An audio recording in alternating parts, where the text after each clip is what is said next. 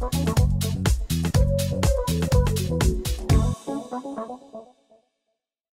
name is Ian Golding. I am a global customer experience specialist, and I have the real pleasure of being able to join some of you, hopefully many of you, in Helsinki next year on the 7th and 8th of May 2019 to deliver a customer experience masterclass, because sharing knowledge on this subject is very, very core to what I believe in and what I do.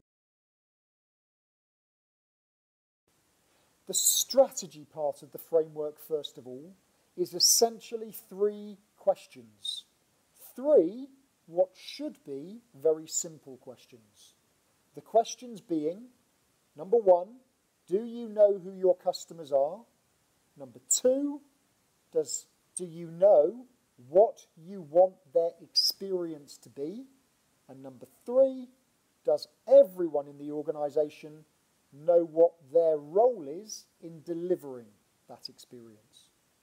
Whilst they are 3 very simple questions, I can tell you now that many organisations can't answer them. They think they can answer them, but in reality, they struggle.